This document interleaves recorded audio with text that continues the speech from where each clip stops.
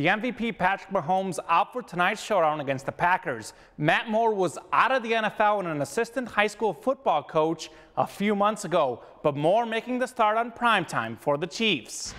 The 12-year veteran making his 31st NFL start and the first since 2017. On the other side, Aaron Rodgers, one of the best QBs in the NFL. Green Bay jumps in front 14-0, but Moore would lead the Chiefs back with pressure in his face, finding a wide-open Travis Kelce for a 29-yard touchdown.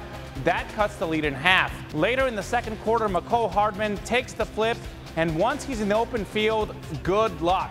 Too much speed as he's gone for a 30-yard touchdown, tying the game up.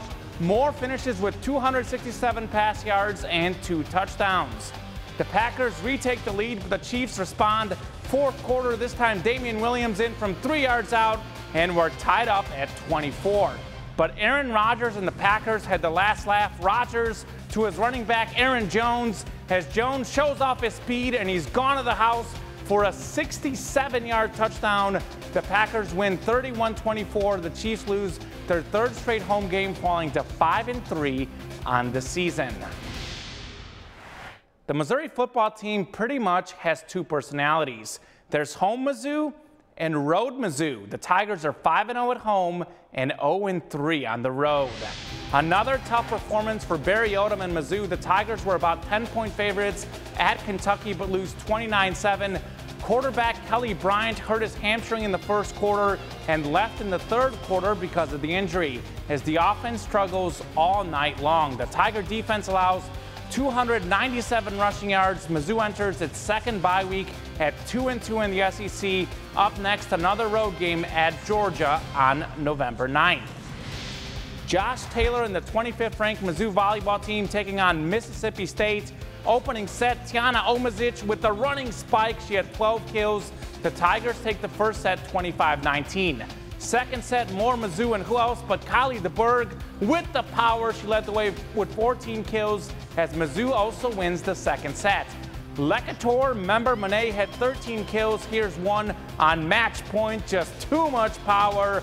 Mizzou wins in straight sets. The Tigers are 14-4 and 6-2 in the SEC. Jefferson City High grad Sarah Luber and the Mizzou soccer team with a tough road test at number 22 Texas A&M. Less than 5 minutes in, Luber takes on the defense and slots it home for the perfect finish. That's her 8th goal of the season. But too much Texas A&M, and Allie Watt with a rocket in the upper corner for her 4th goal of the game. Mizzou loses 5-3. Mizzou's Max Scherzer was supposed to start Game 5 of the World Series tonight against the Astros, but couldn't go because of back spasms. That would hurt the Nationals' Joe Ross getting the start instead, and he struggles. Top second, Yordan Alvarez with a drive to left center, and it's just gone for the 2-run homer. In the 4th, this time it's Carlos Correa who takes him deep for another 2-run shot. The Astros win 7-1 and take a 3-2 series lead. The Blues with a wild game this afternoon. St. Louis jumps out to a 2-0 lead against the Red Wings. Then 3-1, a great game for Ryan O'Reilly, who finishes with 2 goals and 2 assists. But the Red Wings retake a 4-3 lead, and it's O'Reilly with a game-tying goal. We head to overtime, and here's the slap shot by David Perron. As he beats the goalie, the Blues win a wild one, 5-4. Moving to preps, Elias softball beat Logan Rogersville 13-0 as the Lady Crusaders advanced to the state Final Four. It was a wild Saturday afternoon. The 2 teams started playing in Jefferson City, but because of rain, moved to the turf field in Columbia at Hickman High School. An all-around win for Elias as the Crusaders are confident heading into Friday's state semis. Hey, we're where we wanted to be at the beginning of the season. This was our goal to make the Final Four, and they made it, but they know we're not done. We got 2 more games to win. Oh, for sure.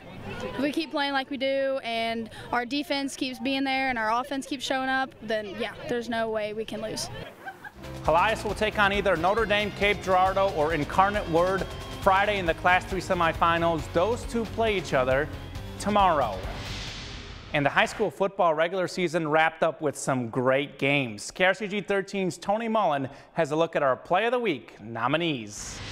Here are our top plays from Week 9 of the high school football season. Play number 1, Hickman quarterback Jevin Brown takes this one himself. 52-yard touchdown run in the Cupes win over Oak Park. Play number 2 from the Boonville Pirates. They've had a lot of big runs this year. Avion Thomas with the latest. He will go 66 yards on this touchdown run against Southern Boone. And play number 3, some trickery from the North Callaway Thunderbirds. Running back Jaden Henry ends up with the ball. He'll chuck it deep to Wyatt Radel, 48 yards on the touchdown pass. You can cast your vote for Play of the Week on our KRCG 13 Facebook and Twitter pages.